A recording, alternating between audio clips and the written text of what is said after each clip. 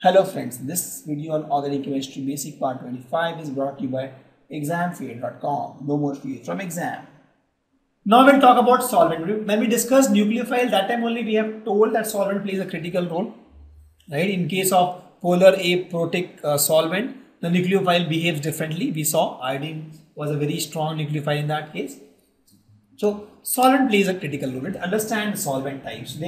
What is solvent? Solvent is nothing but a liquid that serves as a medium for reaction. But when the reaction happens in lab, you should have some liquid where you are having reacting a compound. The reaction happens generally in a solvent, correct? And there are two different kind of solvent. Polar solvent. In polar we have polar protic and polar aprotic, and we have non-polar solvents. In polar solvent and non-polar solvent. In polar we have further polar protic and polar aprotic solvent. So let's study this first type, that is polar solvent. So what is polar solvent? So polar solvents have very large dipole moment. So they contain bonds between the atoms of different electronegativity, such as hydrogen and oxygen. If you see, they have a huge difference in electronegativity. So if you see, H2O will be a polar solvent, right? Because oxygen and hydrogen, there is a difference in electronegativity. Correct. So there are different kind of polar solvent in the market. For example, ammonia, ethanol, methanol, acetic acid, water. These are my polar solvent. Correct. They have large dipole moment and they have bonds with atoms of different electronegativities. Then we have in polar we have something called polar protic. So what is protic? Protic is one which have OH or NH bond, and they generally gives H plus ion. They have OH or NH bond. For example, ammonia, ethanol, methanol, acetic acid, water. These are all my polar protic. This is a protic also and this is a polar also. So they call polar protic solvent. Right? As I told, this OH or NH bond serves as source of protons, that is H plus. Since they give protons, they are called protic. Correct? Hope you remember this. Protons, protic. They give protons, they are protic. Then we have aprotic. So in aprotic, that is they don't give H protons, right? And that means they should not have OH and NH bonds. Correct? The one which doesn't have OH and NH bonds, they are aprotic. So we have something called polar aprotic. That means they are polar. That means they have compound with different difference in electronegativity. For example, compound from oxygen and hydrogen, but they don't give H plus ion. For example, acetone is a aprotic polar solvent, right? Dimethyl formide, DMI, is a very common solvent used. Is also a polar aprotic solvent.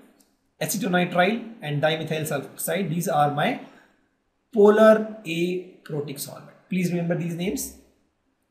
We'll be using these names in the reactions. And then we have non-polar solvent. So non-polar solvents are generally with similar electronegativity. For example, carbon and hydrogen, they have almost similar electronegativity. So if we form a compound which has bond within carbon and hydrogen, so they are generally non-polar because the electronegativity difference between carbon and hydrogen is pretty less. Examples is cyclohexane, hexane, toluene, chloroform, benzene, pentene. These are my non-polar solvent.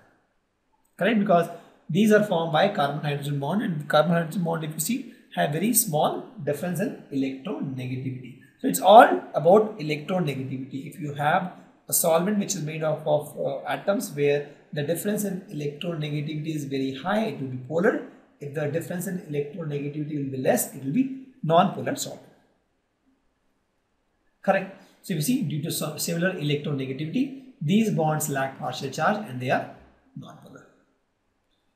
For example, if you see water, as I told you, right, water, this guy will get slightly negative charge, this guy will get slightly positive charge. This will become polar because oxygen is more electronegative than hydrogen. But if you see cyclohexane or these kind of things, benzenes, it's all carbon and hydrogen, right? So they don't get extra negative or extra positive charge. So they are non-polar. Solvent plays a critical role in reaction, and typically the protic polar.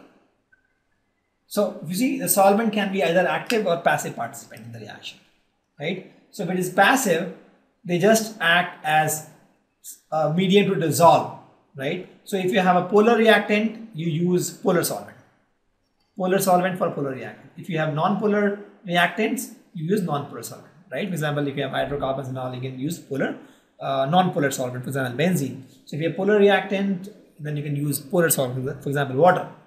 In this case, they are just passive participant, and they just act as a medium of dissolving, but they sometimes act as active participant also, and this generally happens in case of polar protic. Why? Because in this case, since it is protic, it acts as source of proton, right? Or sometimes it is base, they remove protons also. Sometimes they act as a nucleophile also, because they have this H plus, right? H plus is they have this nucleophile, they donate lone pair of electrons. So when it is polar protic solvent, you have to be careful. Things are dangerous, right? Sometimes they bind the nucleophile and make it weak. Sometimes they act as acid source, right? Sometimes they act, so they behave differently, right? So the moment you have this polar protic solvent, they are dangerous. So you have to think a little bit. So these are my examples of my polar protic solvent: ammonia, ethanol, methanol, acetic acid, water. So if you have these kind of solvent, water, acetic acid, methanol, ethanol, ammonia, please be watchful, because these are my polar protic solvent. Thank you. Visit examfear.com to watch free educational videos, try free online tests, get the best quality study materials, study from the best tutors and mentors, and much more. Thanks once again.